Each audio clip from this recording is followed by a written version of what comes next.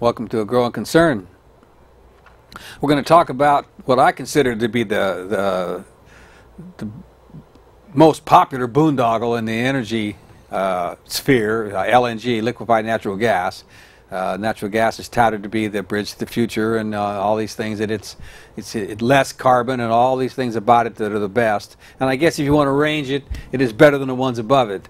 But we're going to find out a lot of reasons why it's still going down the same road we've been going on for you know, I don't know, 100 years or so, since I think it was Rockefeller first realized that the petroleum, the gasoline that they were throwing away from petroleum, could be used for cars, and it's just been downhill ever since. I have as my guest Ted Gleichman, who is with the Oregon Sierra Club, and he's going to speak a little bit about this liquefied natural gas. And we've done programs on this before, and exactly what is liquefied natural gas. Well, let me take a minute and do a couple of definitions. That's always a good way. Voltaire said, before we can talk, we need to define our terms, and he had it right. He did have it right, because there's two different definitions for natural gas, and also two different definitions for fracking, which is where the gas comes from that would be liquefied to be exported. So before I do those, let me just say the liquefaction process is to get the gas across the ocean. Gas is not a global market. So. Yes, exactly. Gas is not a global market the way oil is, because oil doesn't compress. Gas is a gas. It can compress. Compressed natural gas can be used in vehicles, for example. But you really want to ship it, you use either pipelines on land or under short bodies of water, or you have to liquefy it to put it into huge tankers to move it across the big water. And that liquefaction process takes it down to 1/600th of its gaseous volume as a liquid. So you can bring 600 times more. Exactly, than you could in a pipeline. I had no idea it was that much. It's incredible a big pressure. Issue. It's incredible pressure, and it's a pretty incredible temperature too. You have to take it down to minus 261 degrees Fahrenheit. Absolute zero is like 400, isn't it? It's something in that range, Kelvin, to make it into a liquid. And then, of course, it has to be regasified at the other end to be moved in pipelines and then used for households, commercial businesses, or manufacturing. To make electricity from it. To make electricity, right. It's still used as a gas that way. That doesn't... LNG is not used directly. It has to be regasified. So there's a huge energy cost to making it that cold and then bringing it back up to room temperature at the other end, in addition to shipping the stuff across the big water. So does that freezing it and bringing it back up have a carbon footprint? Absolutely, absolutely. And the carbon balance typically applied to natural gas as compared to coal is that it puts out 50% of the same CO2 level, carbon dioxide level, as coal. But that's only if you're comparing it on an apples and oranges basis. If you really look at the entire supply chain of natural gas, the entire life cycle of natural gas, and compare it to coal, you have a lot of other issues that come into play, especially then if you liquefy it. And we'll come back to those for a minute, but I want to say two things. First, natural gas gets used a couple of different ways, and I had done a little quiz. Can we share our ugly secret with the audience? I think they're ready for it. Okay, which is that we have a PowerPoint here, which miracles of high technology, what could ever possibly go wrong, we're not able to put up. So I have what is natural gas? First, these are the options. A, as identified by Mel Brooks in the faux western Blazing Saddles, beans plus cowboys equals natural gas. Okay. B, Honey the Holstein chows down, relaxes, and says moo. C, the best rebranding in history since it was formerly known as swamp gas. D, turn this a little bit. We're going to try to get it with a camera and compensate for the... Oh, well, in that case, let me actually go to the formal slideshow presentation here. We'll make it work somehow. Technically... Okay, now I can do it here. Oh, all right. All right, so... The first definition of natural gas at the wellhead and in distribution pipelines, pre-refinery, is a mix of gaseous hydrocarbons, predominantly methane, but also often including butane, propane, ethanes, and other substances like mercury and radon, and also often mixed with liquid hydrocarbons. Okay, so that's option D. Let's call this wellhead gas. E, technically the second definition of natural gas after it has been processed at a refinery or at an LNG plant, is essentially pure 100% methane with all other gaseous hydrocarbons and other substances removed and processed or disposed of separately, along with a tiny percentage of rotten eggs odorant added, so if you smell it, you can leave your kitchen before it blows up. It's basically just sulfur oxide, I think. Yeah. Hydrogen sulfide, I think, is one of the most common. It's like 0.15%. It doesn't take much. Mm-hmm. But the reason, there's a couple of reasons why those two definitions of natural gas are important. We'll call that refinery gas. But wellhead gas and refinery gas have different characteristics. I mean, methane is a really elegant hydrocarbon. It's CH4, it's just one carbon atom with 4 hydrogen ions hooked onto it. And when you burn it, when you apply heat to it, you get heat out of it, and only carbon dioxide and H2O, a little bit of water vapor, which is why it's safe to use it in your kitchen. So methane, on that basis, is the cleanest, but in reality, now that we know what we know about carbon dioxide, the least dirty of the fossil fuels. It's the safest in the sense of, I mean, you don't want to be burning gasoline in your kitchen. You don't want to be burning propane or butane in your kitchen. I mean, butane lighter a little bit for a minute. You shouldn't be smoking in your kitchen anyway, but you don't want to be burning other hydrocarbons in your kitchen. You want to be dealing with those where there's plenty of ventilation because they put off a lot of other noxious and poisonous substances. Methane, when you burn it, does not. And so that's why the title of this theoretical PowerPoint here is Now You're Cooking with Gas, which is a phrase that developed in the 20s and 30s when people were able to switch from wood stoves to gas stoves. And away from kerosene, and away from kerosene, right, exactly. And I mean, there was a time when people burned coal in their kitchens. But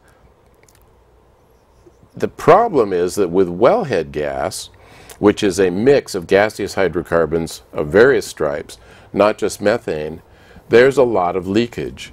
And so what we get as why this matters, methane outgassing and leakage, it is a much more potent greenhouse gas than carbon dioxide. And that leads to a much more dramatic effect from methane on the climate. And over the life cycle, it's something like 20 times more potent over the first 100 years in the atmosphere after it leaks out. Something like 20 times more potent as a heat trap than carbon dioxide. I've heard 19. But there's still a lot of science working on this. But there's a curve on that. All of these climate functions are nonlinear. And in the first 20 years, which is what really matters, methane is 80 to 90 times more potent as a greenhouse gas than carbon dioxide, as it gradually degrades in the atmosphere. So methane outgassing and leakage are a major problem, and it's the studies that have been done have shown that this totally eliminates, in many cases, or all but eliminates, any advantage that there is to natural gas over any other fossil fuel. It leads us to the the issue then of greenwashing. We get this all the time, and you can see here, green technology, natural gas, low emission vehicle. Well, low emission does not mean no emission, and it's not as if the gas was invented inside of this van, right? The gas had to come from a well and get piped through and then processed, and there was methane leakage at every step along the way, along with lots of other gaseous hydrocarbon leakage. I mean, in Colorado, which is one of the fracking central areas right now, there is a permanent haze over the Front Range from Denver to Fort Collins from the leaking from all of the fracked wells, just of various gases. And so this idea that natural gas is a clean fuel is true enough when you're scrambling eggs, but it's not true when you're looking at the big picture of what's happening to the climate. And you're not even accounting for what the chemicals are that are putting into the ground that probably remain in the ground. Well, and that's the next step, which is fracking. So when did fracking start? So we've been hearing... It's pretty recent that we hear about well, it. Well, the industry has been saying we've been doing it since World War II. And so here I have my attempts at humor here. So in the Garden of Eden, after that whole serpent and apple thing, that's when we started fracking. Birds do it, bees do it, even educated fleas do it. It is the key service delivery element in the so-called oldest profession. Fracking started with teenagers, probably. Oh no, wait. Answers A to D represent a slightly different Anglo-Saxon gerund. Perhaps this question has not been properly framed. Technically, for the first definition of fracking, which is enhanced hydrocarbon recovery through high-pressure rock formation cracking in vertical conventional wells, that started shortly after World War II. So we're going to call this old fracking. The second definition of fracking is hydraulic fracturing using mixtures of water, specialty sand, other fluids and substances, many of them toxic. Many of them they won't tell us about. Right, they're all secret under the Cheney Energy Act of 2005.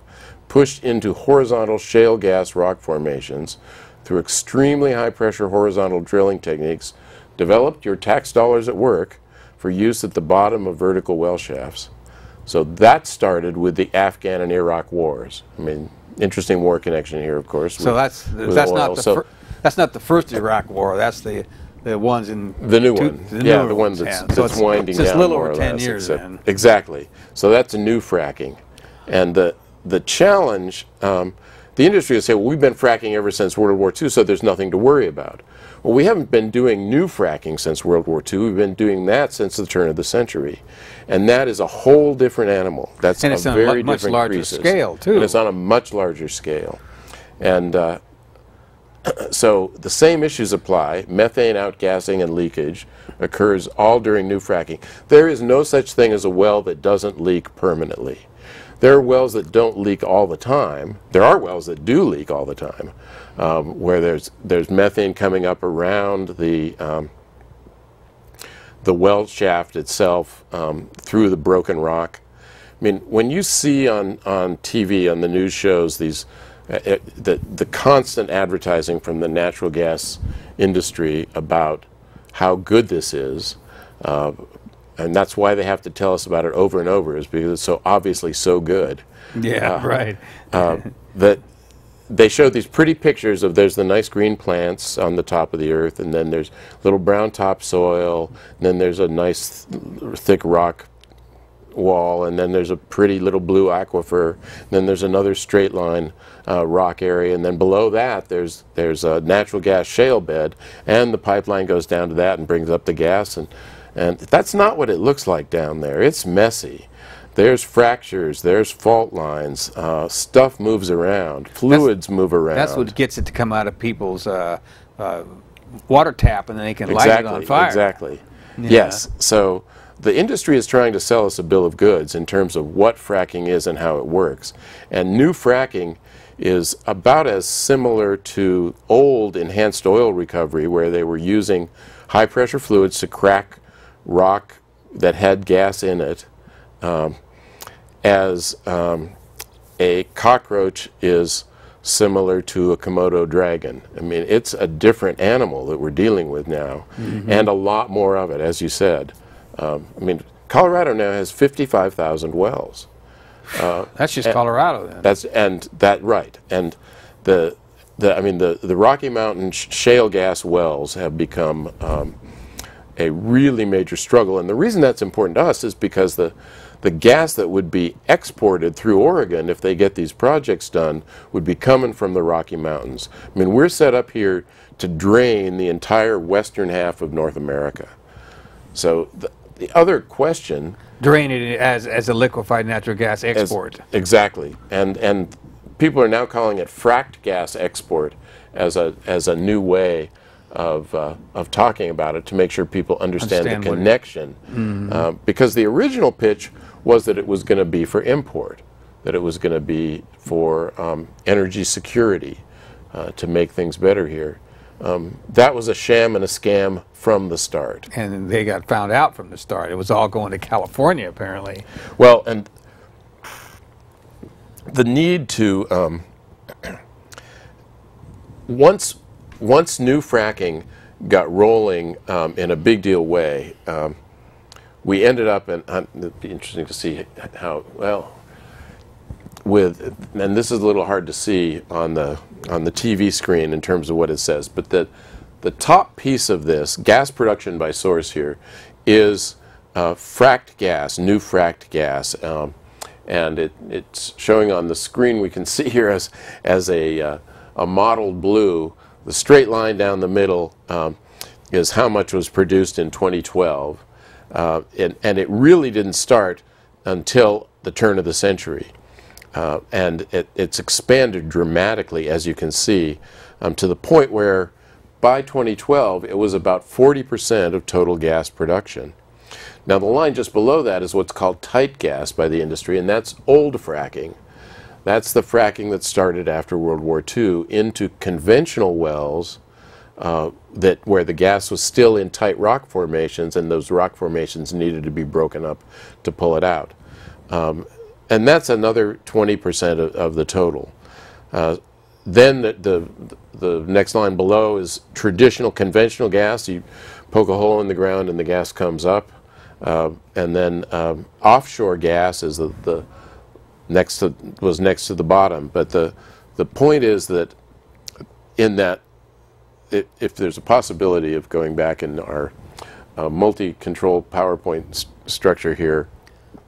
Yeah, we want to back up to that. There we go. There we go. The big bulge that you see going across from left to right in that blue section all the way out to 2040, that is an anticipation that frack gas will be taking over, new fracking will be taking over more than half of all gas production in the United States, and that it will dramatically expand, that the growth in it from today will be almost double in terms of gas use. Pretty close, yeah. And the pitch was, again, and still you hear this on every Sunday morning talk show, the pitch was, well, gas is our salvation. It's jobs, it's money, it's clean. Well, it certainly is money. But for who? Well, the U.S. Department of Energy did a study, and what they came up with is that it's good for the economy unless you happen to live off of wages or fixed income in any way. Which is most people. Almost everybody. It's good for the 1%. Basically, that's what they're I was saying. Yeah, right. It's good for the owners of the energy companies. The 99%. And the stockholders. And the stockholders. And that's the pitch. So you'll see one of the ironies in the constant barrage of advertising on this is that they will pitch that this is energy security and energy salvation, and we're going to help our allies by exporting it to them at the same time, which will cause prices to rise in the United States. If this is such a good deal for us, part of the concern that we have is let's keep it here while we're working out how we make the conversion from fossil fuels to renewable energy. Because that's the real challenge. I mean, fossil fuels have been wonderful. They gave us all of this. Industrial society since 1750. but their time has passed in terms of what we need for a livable climate. And that's the challenge. I do a thing in talking to audiences about, is everybody who hasn't used fossil fuels today, raise your hand. And sometimes somebody tries and shoot them down, because we all use fossil fuels every day. Even if we don't have to. Even if we don't drive. I mean, they use it in chemical, they use it in drugs, they use it in just about everything. Plastics. So. But we have passed the tipping point. Everybody knows that this is not the climate we grew up with. Everybody knows that we are in a new situation, a new era now. And the problem is that we're not getting the leadership from the political community as to how we can deal with that, how we can change it.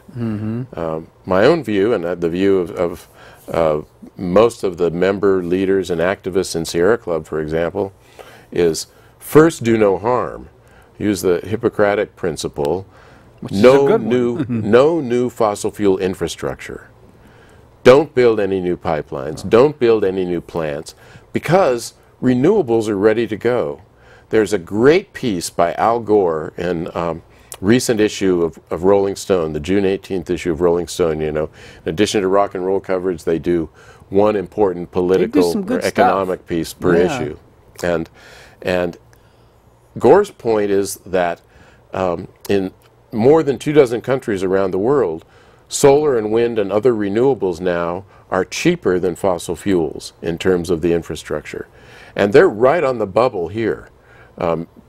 It is entirely feasible. The only barriers are political and economic. Economic not in the sense of cost, but economic in the sense of cost structure, because of the way utilities pay for things and the way people are forced to pay for things in terms of how we use energy in our daily lives. But I tease some of the renewables advocates. So those fancy blue solar panels you've got on your roof, man, the fuel for those must be really expensive, right? Must cost you an arm and a leg to get the fuel delivered for those. Where does that come from, right? And those fancy wind whirligigs we've got all over the gorge. Wow, I bet that fuel is really expensive. Yeah. Where do you get that fuel? How do you make that happen? That must be really costly. Whereas fossil fuel costs are going up constantly. All the cheap fossil fuels have been used up. You know, that era is over. I've been arrested twice at the White House now protesting the Keystone XL pipeline. As well, we all should. Well, I think many of us will have opportunities for those things over time. I hope so. And let me just say that's on my own time. It's not a Sierra Club thing. Sierra Club does not officially support civil disobedience yet. But it wasn't cost effective to exploit and destroy the communities of northern Alberta to get the tar sands out of there and melt it down to turn it into a form of oil. And it's really a solid. It's like asphalt. It's called bitumen. It's barely an oil. Yeah. They like to call it oil sands, but it does not flow. You have to burn it. You have to melt it to make it into something that you can run through a pipeline. But that didn't work economically until oil hit $70 a barrel. And I can remember in the late 90s, I was working on a project and a brief stint in corporate America when oil was at $11 a barrel. I mean, that's been a big change just in the last 25 years. I can remember when I was raised, it was 19 cents a gallon. Right. 25 cents a gallon. So gasoline was not something that people worried about at that point in time. No, it was insignificant. Fill your tank for $5. But we're never going to see 70 again, much less 11 or any other cheap gasoline. What's it up to now? It's been between 100 and 110, depending on the daily news from Iraq. It's been staying there for a while then. Yeah. And now, we've worried a lot about peak oil, the idea that we would run out. Well, what turns out is that the fossil fuel industry is inexorable in pushing for any possible way. And the tar sands of Alberta are a perfect example of that. But so is the oil shale of western Colorado and shale gas.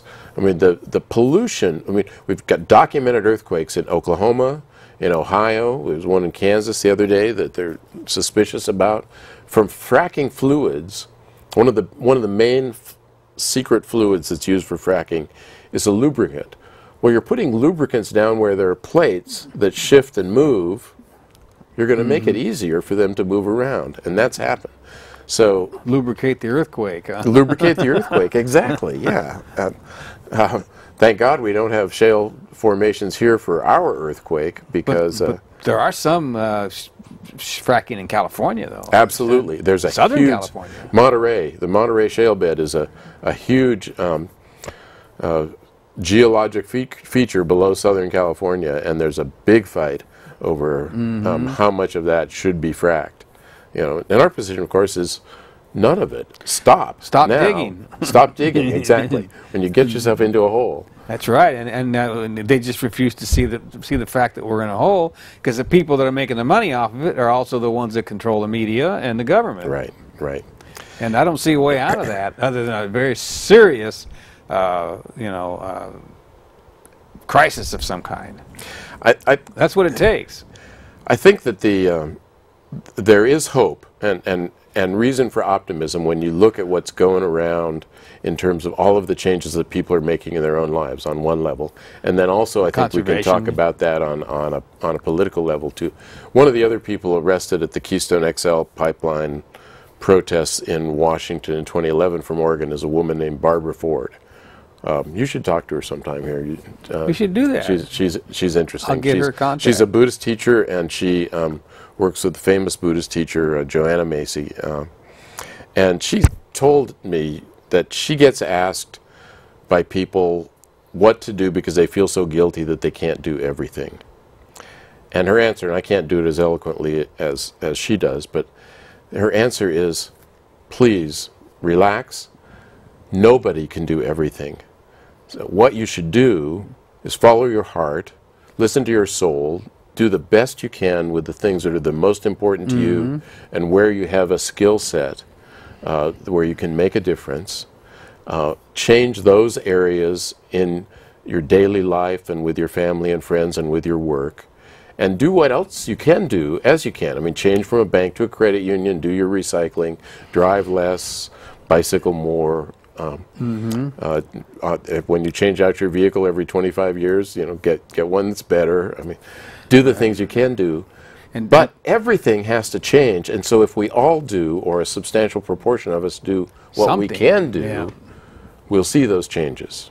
Right. Another thing they could do is not take everything they see on the media at face value. That'd be nice. Like someone like Fareed Zakaria, I think that guy's great when he's talking about foreign policy, but when he starts talking about local, he's all for fracking and all these different things. So people can see something and still not see, some of the damage we're doing. One of the problems with the fossil fuel industry is that their stock price, half of their stock price, is based on their proven reserves, not on their annual results. And so the math, Bill McKibben of 350.org has done great work on this, along with Naomi Klein. The math is that 80% of the fossil fuels that we know about need to stay in the ground if we're going to have a livable climate, in terms of how much more we can burn.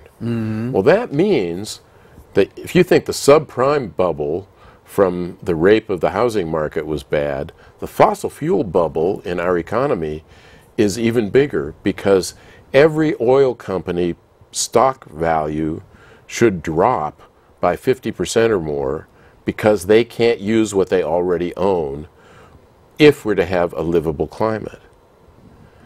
They are between, I don't know, shale rock and a hard drilling platform in terms of not being able and willing to recognize that they're operating a business model that is not sustainable for the planet. The only sustainability they're concerned about is their bank account. Well, and at least to see what it looks like anyway. I was in Colorado last summer when a flash fire came up 2 canyons away from Colorado Springs, and a 60-mile-an-hour wind, which was unprecedented for that time of year, carried it across those canyons and into a suburb or a portion of Colorado Springs that had been built into the forest interface. And 350 $500,000 homes were burned in a matter of hours. The fire chief said they couldn't have stopped it if they had rigs on those streets, much less trying to get to it after it actually started. 2 people died. Most people were able to get out. I mean, they saw the flames coming, the emergency. You could probably hear it coming. Oh, yeah, yeah. But smoke all through the Front Range. It was... Just money is not going to protect people from what we're doing to ourselves and to our planet. Mm-hmm. But there's hope. I mean, there is possibility. The locavore work on agriculture and people caring about farmers markets and local community markets, trying to change away from a corporate and industrial model for food, protection of our water from industrial takeover attempts, which we've taken 2 steps on over the last 2 years in terms of Bull Run water, and there's a lot more that needs to be done. But food, water, shelter, looking at housing in a way that makes green building the standard at all times. I mean, I live in North Portland. There was a skinny house put up there in my neighborhood a couple years ago where they still put in an 80% furnace. You can get a 98% furnace now in terms of effectiveness. And I suspect that the insulation and so on was weak on the same level. The city should not be permitting that to be done. And so we can take the political step from our local. I mean, you don't buy houses very often, you don't buy cars very often, but we can talk to our city council members, we can talk to the mayor, we can push as a community, as the 99%, to make a difference on these political actions that both show a path, make a small tangible difference in terms of what needs to be done, and give us hope and a model for the future that we can lead to other people. Mm-hmm. Well, like it's been very skillfully said in the past, if the people lead, the leaders will follow. Exactly. And that's exactly what you're talking about. Is that obviously the leaders are all locked into their whatever it is, their campaign contributions or their need to please the people who have helped them get elected in the past for whatever reason. That needs to be broken, and it's going to take a large amount of people moving in the right direction in a lot of different ways. It seems like it's what you're talking about. I think that's clearly true, and so my friend Barbara Ford's advice, do everything you can do in your own life, but don't agonize about the fact that you can't change everything. And if everyone does that, a lot of things will change. Mm-hmm. And probably pretty quickly, too. I think things can... So one of the things we've learned, for example, in terms of the climate crisis, is that the United Nations assessors, the IPCC, they've always done a three lines on a chart approach to this. So, if we're lucky, here's how it's going to go. Here's what we think is going to happen, and here's the worst case. Well, everything that has happened now over the last 20 to 30 years for which we have really good data has always been on the worst case line. They've always been too conservative. So things are getting hotter faster, storms are getting bigger faster. The oceans are coming up faster. The oceans are coming up faster. Droughts and heat waves, which are the big killers. Droughts cause famines. Heat waves are direct killers, are happening more and more.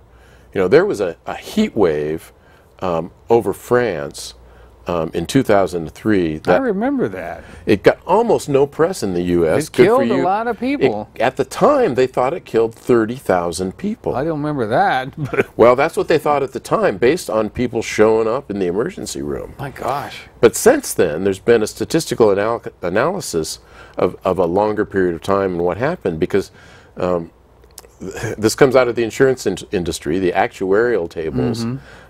They can do an excess death analysis and look at a big event like that and compare it to what would have happened normally otherwise. And they now believe that there were 75,000 excess deaths in France out of that heat wave. Well, that's one of the reasons the European Union has been so vigorous on climate issues for the last 15 years. Now, they're backsliding because of Ukraine, because of the corporate trade deals that we're dealing with, TPP and TTIP, the European one, where fossil fuels from the United States would be really fair game for the corporate chieftains of other parts of the world. And I know that's an area that you've spent time on and focused on. It's the Trans-Pacific Partnership. The Trans-Pacific Partnership. NAFTA on steroids. Exactly. We cover 40% of the global economy, and that does not include China. Well, then they are not a party to it. They're not a party to it? But yet. But they can be, yeah, because there's other countries can come in. Exactly. And it's clear, I think, that I'd be interested to hear how you're perceiving this at this point, but that this so-called free trade model is a broken model, just like the fossil fuels model is a broken model. That it really is corporate trade, and that these humongous mega deals don't make sense in terms of actually trying to develop ways for people to exchange goods and services based on skills and resources with some level of fairness or equity across borders. I mean, theoretically, there ought to be a way to do that, but this sure as hell isn't it. No, I mean, it's obvious. Like, you use the right word. It's a corporate, but it doesn't give any credence or any accountability to the communities. Whether it's the environment in those communities or the labor, all of those. They're just, you know, those considerations are way down here, and the corporate profit considerations, and, you know, and the considerations of the jobs that they can give people are way up here. Right. But those are usually not. Those jobs usually aren't very well paying jobs, and it just seems to me that. Trans-Pacific Partnership, and I didn't heard about this one in Europe, but, you know, it's basically from the same deal. Same model is probably what, 30,000 pages or 5,000 pages, and nobody can see any of them. Right. It's same thing. It's completely secret. You know, trust us. We're your corporations. We're here to help you. Yeah, we brought you the Exxon Valdez. We brought you the, you know, the what was the name of that one out in the Gulf? That BP Horizon. The BP, yeah. We brought you all these things, and but we still should trust them. Yeah, well, what could possibly go wrong? Yeah, right. Yeah. So, you know, we've kind of nailed down a lot about the problems with the fracking and the natural gas. Now, you've mentioned that a lot of this is supposed to come through the Northwest. Now, how is that being proposed? Well, the deal is that Oregon has the weakest environmental laws on the West Coast. I mean, we like to think that we're all green, but in fact, Washington and California both have a state version of the National Environmental Policy Act, NEPA, which is where environmental impact statements come from, where they're required and so on, where so many destructive and crazy projects have been able to be stopped by people saying, okay, show us the science, show us the facts in detail, and then either in court or legislatively been able to show that they were wrong. That's how forest activists have shut down a lot of timber sales. Exactly. Through NEPA. So we don't have a state equivalent of that in Oregon. So we're the weak sibling here. And so there are two proposals. There were three, and one went bankrupt. We were able to stop it. But there are two proposals. One in Astoria? It was, yeah, outside of Astoria, called Bradwood Landing in the Columbia River. But there's still another one right there. And then there's one on the south coast at Coos Bay. So the one on the north coast, inside the mouth of the Columbia River, the second most dangerous bar on the planet in terms of moving ships across it, requires, after Shanghai, requires all these specialty captains who get flown in and out by helicopter, who know the Columbia Bar. Just to run that gauntlet. Just to run that gauntlet with these, I mean, this huge river. And those are huge ships. And those are huge ships. Yeah. So just inside the mouth a few miles, Youngs Bay, Astoria on one side and Warrenton on the other side, there's an area of dredged spoils from the Skipanon River and the Columbia River there that's been sitting for 100 years. It's part of the town of Warrenton, and that's where they would put this massive industrial liquefied natural gas terminal, gasification plant. Exactly.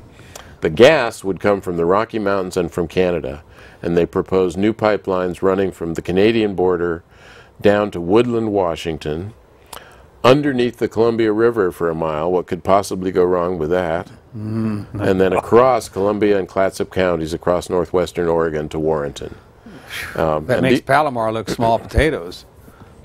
These are 3 feet in diameter pipelines. They're explosive. They come in 20-foot sections, and they put sensors on them every 25 miles. There have been a lot of explosions on these kinds of pipelines at different times. I think they're really dangerous. We hear all the time about gas explosions in individual homes and in communities. There was a big one in San Bruno, California a few years ago that killed 8 people, and then last spring there was one in New York City that took out two buildings in Harlem. So they are very dangerous. The Clatsop County Commissioners have voted 5-0 that the health and safety proposals for the pipelines to feed this terminal are not up to snuff and should be rejected by the state and the federal government. So far the state's sitting on that. They've done multiple extensions of time to consider it. This is Washington State? No, this is Oregon. Oh, okay. Because our environmental laws are so weak in Oregon, we in the environmental community and the people in these communities that are concerned about these things, and people who see the insanity of destroying the global climate and the agriculture that we all depend on from that, are stuck with fighting these piecemeal, agency by agency and permit by permit, which is a much tougher way to go. I mean, in Washington State, for the coal terminals that are proposed there, for example, Governor Inslee was able to mandate to his State Department of Ecology that they would consider the climate impacts in their analysis. Now, it's still a step-by-step process, but it's holistic, it's comprehensive.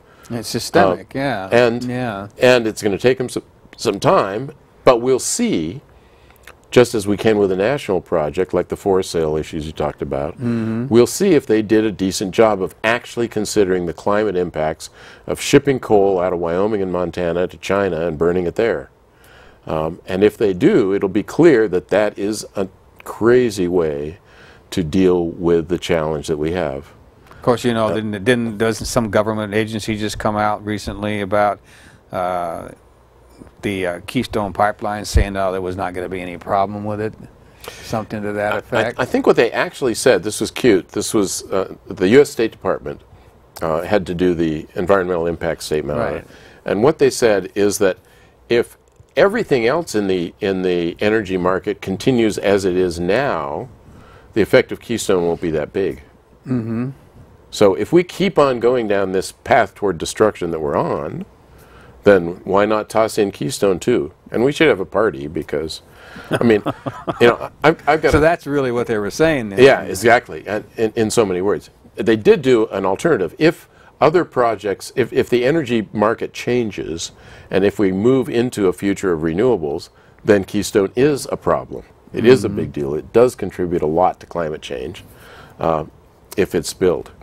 So basically, if you got 30 or 40 oil spills going on in different parts of the country, one more ain't going to hurt anything. Right, exactly. You know, exactly. That was exactly the position they took. And of course, that kind of got us off a little bit, but still, we're talking about an agency in Washington possibly coming up with some kind of same sleight of hand too. Possibly. There is some serious risk on that because, I mean... I'm usually pretty cynical about government agencies. Well, I'm afraid that's well earned. Yeah, it's true. My elder daughter survived high school because of her drama club, whose motto was putting the fun back into dysfunctional. Dysfunctional. So... Watching Washington, D.C. is fun on that exact same level, dysfunctional. Sure. So I think the action in terms of making change really is state and local. I think that's what we need to be focusing on for our communities and our loved ones. Well, I mean, it's worked pretty good around here, and we've stopped quite a bit of it. We have, and I think we can do more because I think people are getting it increasingly. You know, this challenge, I alluded to this earlier, is that we all know that it's a problem, and we all know that we're using fossil fuels all the time. And so how do we deal with that conundrum? How do we deal with that doublethink, as George Orwell put it, the ability to hold two mutually contradictory ideas in your head at the same time? And we all do it. And I think the two steps on that are, first, do what you can in your own life, and take the political steps to cut down these new infrastructure projects, because they can all be replaced with renewables. They can all be, and conservation and efficiency. And you alluded to conservation earlier, and that's really important. That seemed to be, I would have never thought it could have been that good, but apparently they like 30–40%. Exactly. You know, yeah, it's huge. It's huge. When oil was $7, $10, $11 a barrel, nobody cared. Why bother? I mean, when gasoline was 25 cents a gallon at the pump, when you and I were kids back before the dawn of Neanderthal time. Well, that's the one half of it. You know, half of it is always the issue of the environmental damage, which isn't much until you get population. And then that, you know, I know Sierra Club is really involved with population issues too, as well. Has been. It's certainly one that we care about. It turns out that by far the best way to deal with population problems is to empower and educate women. I mean, that's where the decision making needs to be. Maybe that's part of what the extreme right wing is so, I don't know what the word you'd use, so bad on women issues. They just want to disempower them completely. And well, I don't know. I'm going to try to come up with a really bad joke here. Here we go. Fresh. So if your hobby is controlling women, then your lobby on the Supreme Court is very effective with the 5 Catholic men who made that decision. Yeah, that's true. And I don't know. That Hobby Lobby decision. I know that Congress, I guess the Democrats in the Congress are going to try to do something about that. And I don't know how they're going to do that since it's been decided by the Supreme Court. I always thought that was a final. Maybe Roosevelt's idea in the 30s, pack the court. Pack the court. Yeah, so, yeah. But again, the federal government is dysfunctional on many levels. It's not unimportant. There are a lot of things that can happen and do happen. I mean, President Obama could be designating national monuments based on the Antiquities Act without asking permission, and protect a tremendous amount of public lands that would provide all sorts of health and opportunity for the planet and the people and the other species of the planet going forward. And block some of these areas that they want to frack in. Exactly. I mean, there is fracking on public lands now, and that could be stopped. There's a lot that could be done, and like you're saying, everybody, we mentioned this on this show quite a bit, especially when we're talking about energy. Everybody can do something, and a lot of what they can do is going to take a little bit of critical thinking, and I know we're not trained to think critically. We're certainly not trained to think critically when it comes to watching our media, because most people, you know, they're busy, they go about their life, and they just take at face value what they see on the media, and they don't dig into the significance of what they're seeing. Nothing makes me madder than these energy company commercials, like that thin blonde woman that comes on talking about how great the energy is that they're producing, and they're giving these jobs, and it's so safe. And then you watch Rachel Maddow, who's just in some nights she'll go on just enumerating all these oil spills. You know, I'd like to do some kind of juxtaposition between those two, but it's really important, and it's very necessary for folks to watch the news and watch TV and realize that there's stuff being spun there. They don't even realize they're being spun. That thing keeps popping up there. I don't know. Is there anything else you want to do? 'Cause Well, we're down to like 7 or 8 minutes here. So yeah, was there anything else you wanted to bring on? So I we kinda went off on a have a whole tangent. riff on what's wrong with LNG, and we've done a lot of that here verbally. Right. No new fossil fuel infrastructure of any kind really is where we Stop need to digging, go. yeah. Stop digging. Here's one that shows where they're expecting. Okay, I can actually get the whole thing on. All right. Where they're expecting Good job. Good camera work. Yeah, right. The use of refinery gas. Remember, that's gas that is pure 100% methane. To 600 times more powerful, or whatever. Well, you that's said. if it's liquefied, but just anything out of a refinery, that, okay. whether it's been regasified. But in terms of United States use, at this point, the top red line is industrial.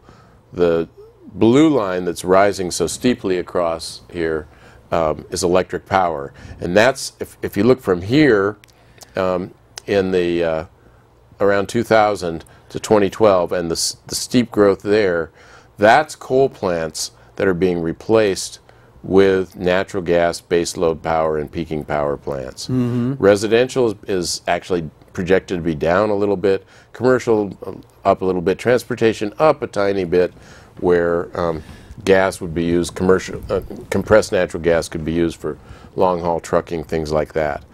But there is no excuse for using a fossil fuel for new electric power, because we can do it with photovoltaics and wind and smart grids.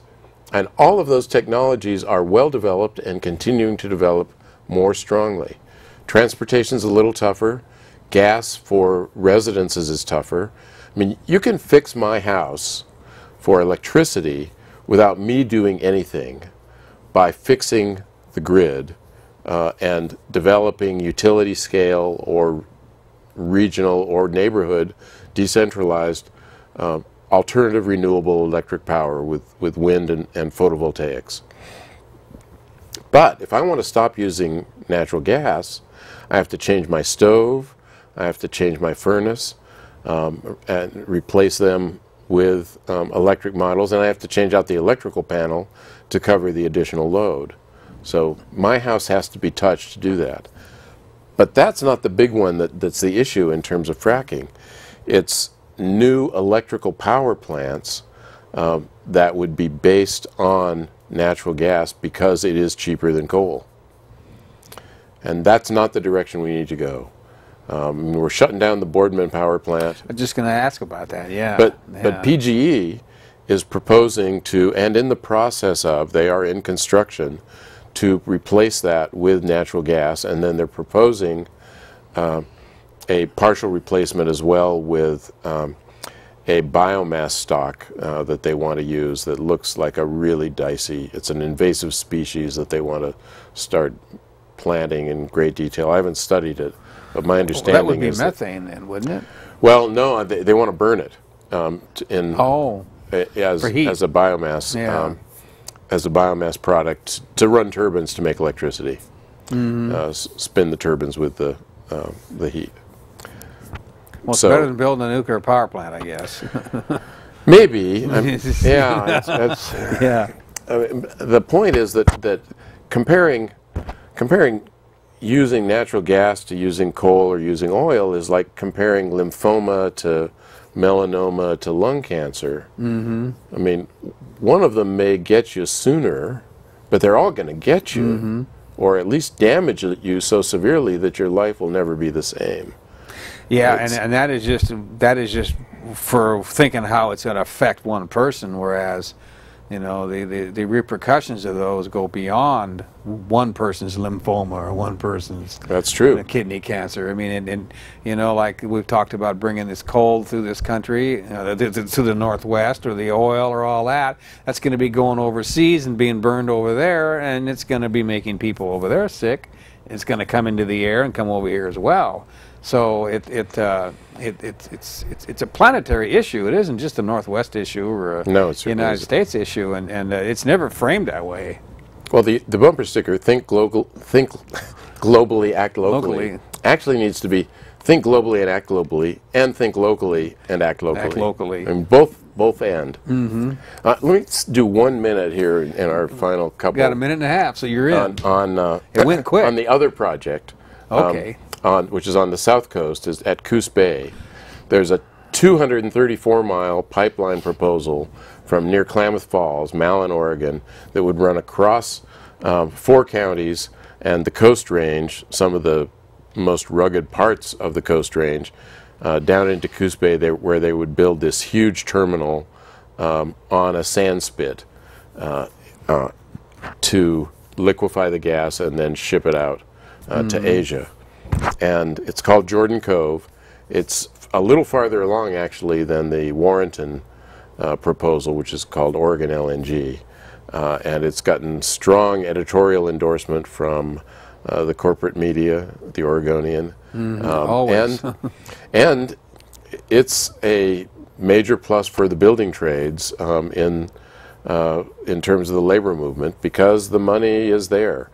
I mean, I talked to a labor guy, a friend, who said, I'd like to think if you gave my guys a chance to do jobs that save the earth and do jobs that destroy the earth, they'd pick the first ones. But nobody's given them that chance. No. And that's what we need to do. We need to replace these destructive projects with healthy projects. And that sounds like a terrible one over there. I know that it seems like it's had an easier go than the ones up here. It has, and that's what's so dangerous about it. Coos Bay is an old industrial port city, and the Democrats who hold office there are strongly in support of this, unlike in Clatsop County. I wish we'd have had more time. We're down to like 45 seconds to just discuss a little bit about the footprint of these enormous places that they're going to be reducing that down to 200 and some odd degrees. You know, with 30 seconds left, we can't talk about that. But they're enormous. These things. They are huge industrial plants, and they're dangerous just in themselves as well. They are indeed, especially in the biggest earthquake zone in North America. That's true. Well, we're down to 15 seconds. I want to thank the crew. We didn't have time for phone calls, but there was a lot of good information here. I hope folks took this to heart and maybe catch it on replay. And there's a lot to be learned here. Good night for now.